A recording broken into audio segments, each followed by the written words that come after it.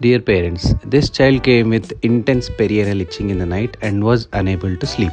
When the perianal area was examined, it was red and it had white egg-like structures. I shifted those egg-like structures onto a glass slide and then examined under a microscope. After examining under the microscope, I could see a snake-like structure with a pointed face, a body, and a sword-like tail. After searching around in the books and internet, I could confirm this is a female enterobius vermicularis that is called a pinworm or a seat worm. The female is bigger and lays eggs, the male is smaller one.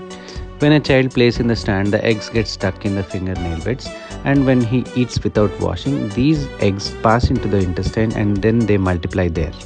As they grow, they pass into the perianal area, causing intense itching in the. To know the dose of albendazole in your child and also how frequently to give, please see the captions.